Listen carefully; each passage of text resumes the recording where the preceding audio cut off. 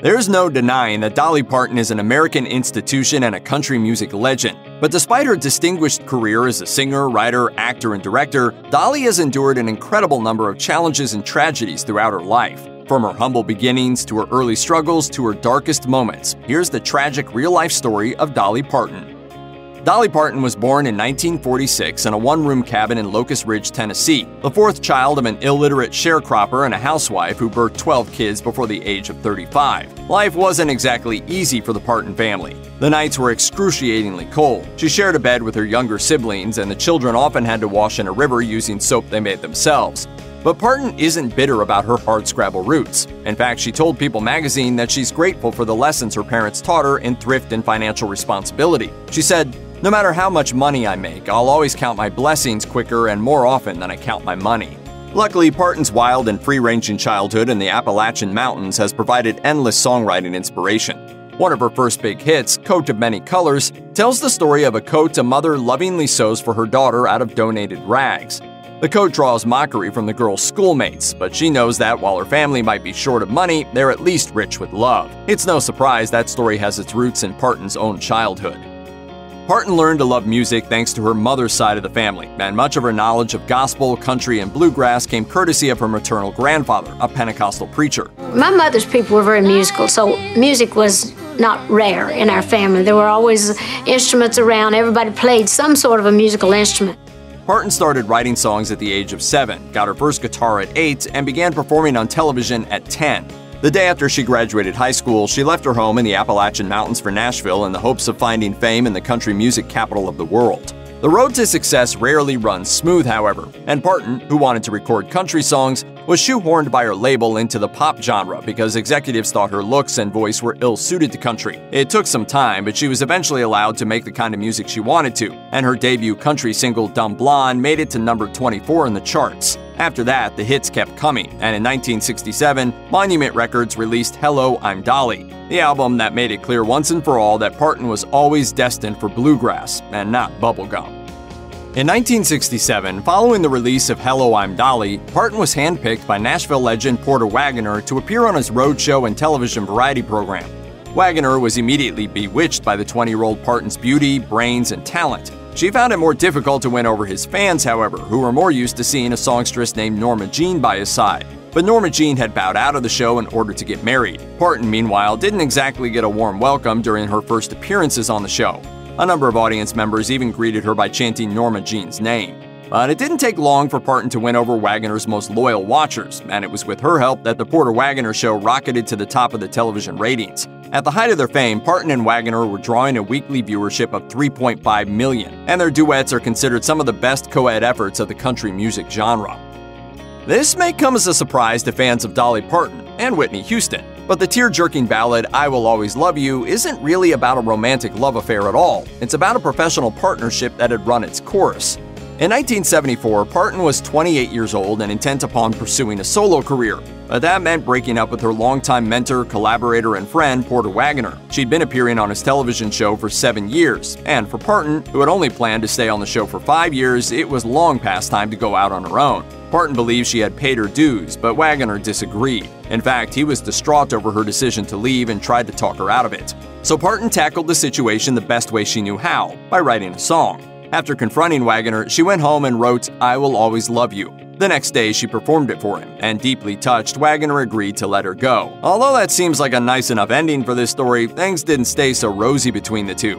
In fact, Wagoner went on to sue Parton for breach of contract, and the two feuded for years afterwards, before finally calling a truce and ending up friends. True to the spirit of the song, Parton was by Wagoner's side when he died in 2007. Growing up in a large, impoverished family, Parton often mothered her siblings. Later, when she moved to Nashville to pursue a singing and songwriting career, she even brought a number of her brothers and sisters and their children to live with her. And when she married her husband, Carl Thomas Dean, in 1966, the two lovebirds talked about having children. According to an interview with Parton in The Guardian, she and her husband wondered what their kids would be like, threw names around, and dreamed of becoming parents. But nothing happened. Parton's childbearing years came and went, and she and Dean eventually faced the fact that they would never have children of their own. Parton is very much accepting of her childlessness. In fact, she celebrates it. If she'd become a mother, she's not sure she would have been able to tour as she has, or become the star she was probably always meant to be. And now she's also become a mother figure to thousands of children all over the world who have the privilege of reading her children's books, enjoying her songs meant for young listeners, and benefiting from her charity, Imagination Library, which has donated more than 100 million free books to kids. Maybe it's because her first big hit was Dumb Blonde, but for years people dismissed Dolly Parton as something of a small-brained ditz, enslaved to plastic surgery and obsessed with the spotlight. Even renowned feminist Barbara Walters was pretty harsh towards Parton in a 1977 interview.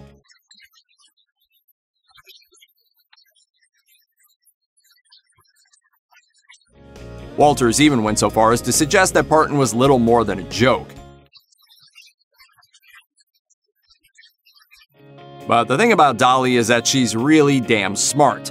Not only is she funny and brilliant and quick on her feet, but she also clearly knows how to build an empire from pretty much nothing, hence her estimated net worth of $500 million. Of course, Parton would be the first to say that money isn't everything, which is true. And it's also true that she's never thought of herself as a pretty girl, so she piles on the makeup and the high hair and pours herself into high heels to try to enhance what God gave her. But you also can't argue with the kind of success she's achieved, or with her colorful comeback to Barbara Walters' wrong-headed condescension.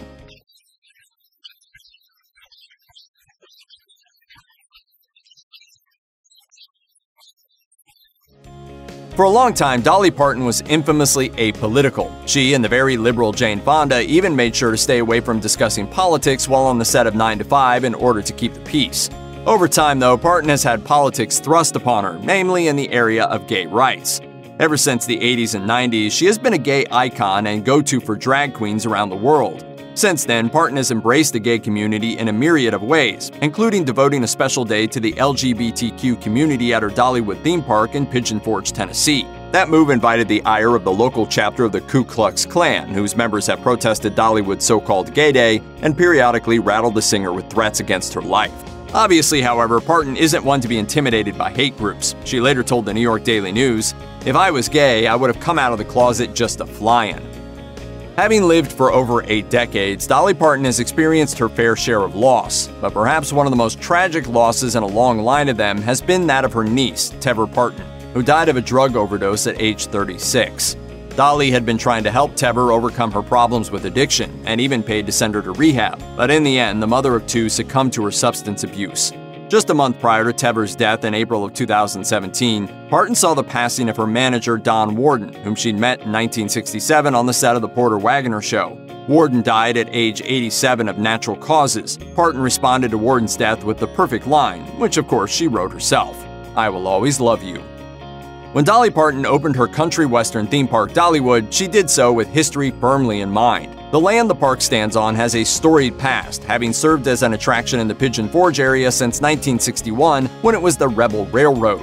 Parton bought the property in 1986, added a number of new attractions, and since then Dollywood has become one of America's most popular theme parks. But it has also seen a spate of serious injuries, leading to a number of lawsuits and plenty of bad press. The most recent of these lawsuits was brought by a mother of 2 who claims that her experience on the River Rush Rollercoaster ended with partial paralyzation. According to TMZ, the woman was propelled off her seat and struck her spine on a hard surface. As of 2019, she's suing Parton for $2 million. Another such case put the spotlight on Dollywood's safety record in 2014. A woman fell and struck her head on the pavement while exiting one of the park's swing rides. She suffered spinal and neck injuries, as well as a broken jaw, and sued for $475,000. The 2 parties settled out of court. Dolly Parton has always been an optimist, and hey, anyone who's lived her kind of rags-to-riches story would be. But being an optimist doesn't mean that your life or your mental health are in perfect condition, and there was a time when she got so low, she contemplated ending it all.